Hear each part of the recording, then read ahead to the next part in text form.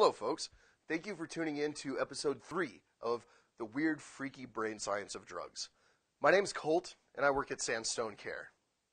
So, for those of you that have been following along so far, you remember in episode 1, we learned the 3 ways in which all drugs are similar. There are 3 traits that all drugs share.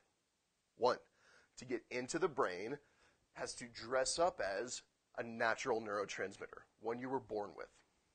2, once it gets into the brain, runs the risk of our factories shutting down, which is the risk of withdrawal. And 3, runs the risk of ice on the receptors, which is the risk of tolerance, right? Today's episode is about endorphins.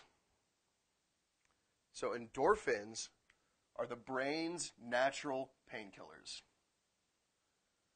So, if I leave this video today and I get my foot chopped off, my brain's going to give me a giant surge of endorphins so that maybe I can withstand this pain long enough to go seek treatment.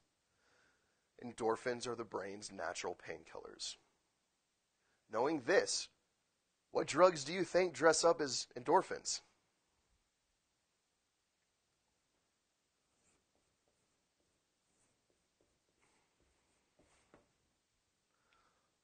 Opioids. Opioids is a tremendous family of drugs, right? We can talk about cannabis and talk about THC, or we can talk about alcohol and talk about GABA, and we can talk about how specific drugs are dressing up as specific neurotransmitters, but this is a giant family of drugs. There are so many different drugs that fall under this category, right? So if we're talking about opioids, we are talking about prescription, narcotic, painkillers. Things like hydrocodone, Lortab, Vicodin, OxyContin, oxycodone, Percocet, Dilaudid, morphine, Demerol, fentanyl, and things like opium and heroin. I'm not talking about Aleve or Tylenol, right? Opioids are dressing up as endorphins.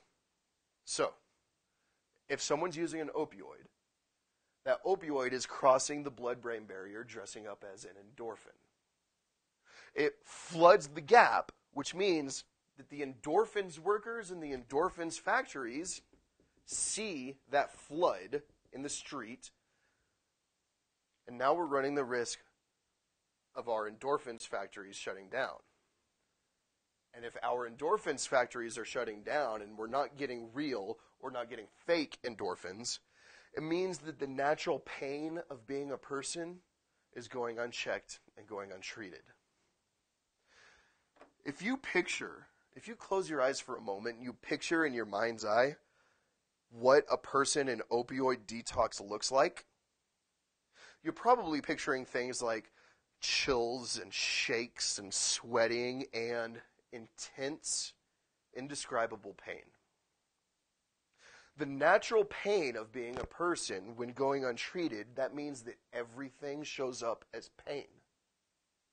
I've heard people in opioid withdrawal describe what it feels like, and they say things like, feels like their bones are on fire and their skin is freezing, or that the act of giving someone a hug feels like their ribs are shattering, and they describe it as some of the most disgusting and intense pain that they've ever walked through. And if endorphins factories are shutting down and there's nothing to treat the natural pain of being a person, that makes sense to me. There's something really specific inside of here that I need to talk about also.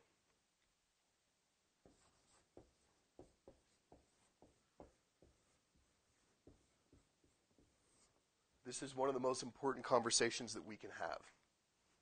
Naloxone. Naloxone is also known by the brand name of Narcan, but naloxone is the opioid overdose reversal medication, right? When opioids are plugging in to the endorphins receptors, it does a really good job of treating that pain, that physical pain, right? The difficult part about it, too, is that these are the same receptors that help us recognize emotional and spiritual pain also, not just physical pain. And these are also the receptors that help tell our lungs to breathe. So if these are getting clogged up for too long and too strong, it means that a person's breathing response slows down, which means that their breathing slows down.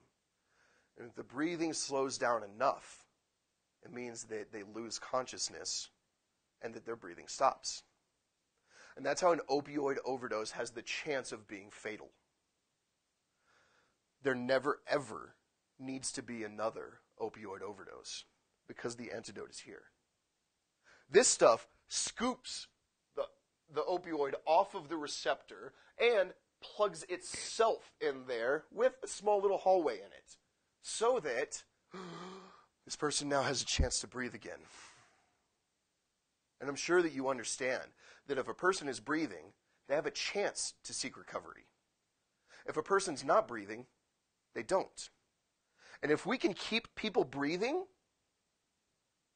we have the chance of helping more people than people that aren't breathing. I believe this is one of the most important conversations that we can have. In many states, you can access this stuff without a prescription. I encourage you to walk into your local pharmacy or call your pharmacist and say, do you carry naloxone? And if they do, get your hands on some.